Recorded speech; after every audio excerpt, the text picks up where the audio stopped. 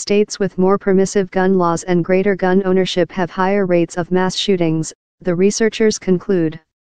There is a growing divergence in recent years as rates of mass shootings in restrictive states have decreased and those in permissive states have increased.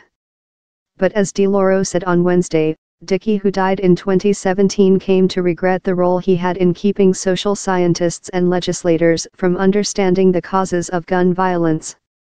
J. Dickey came to believe that research can make a difference, she said.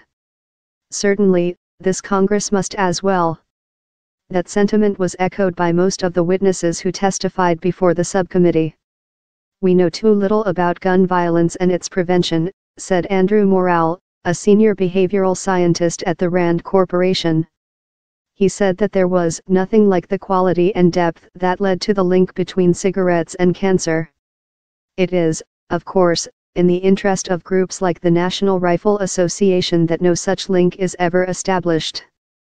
The NRA did not respond to a NewsPulse news request for comment about research into the public health ramifications of gun ownership, which the powerful advocacy organization has opposed.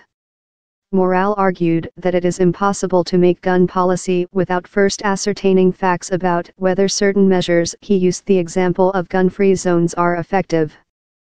But these statistics, he lamented, mostly don't exist. Of the witnesses, the lone dissenter was John Lott, a controversial researcher whose book, More Guns, Less Crime, has made him a popular speaker for defenders of expanded Second Amendment rights. Lott argued that the Dickey Amendment did not decrease the amount of research into gun violence. And he seemed to downplay the role of federally funded research in understanding the role of guns in American public health. It's important that we don't waste valuable resources on studies that don't add anything to our knowledge, he said. More funding for the Center for Disease Control and Prevention will not, by itself, solve our systemic problems. Our response must be broader and more inclusive, Cole said. To that end, he stressed the importance of mental health funding.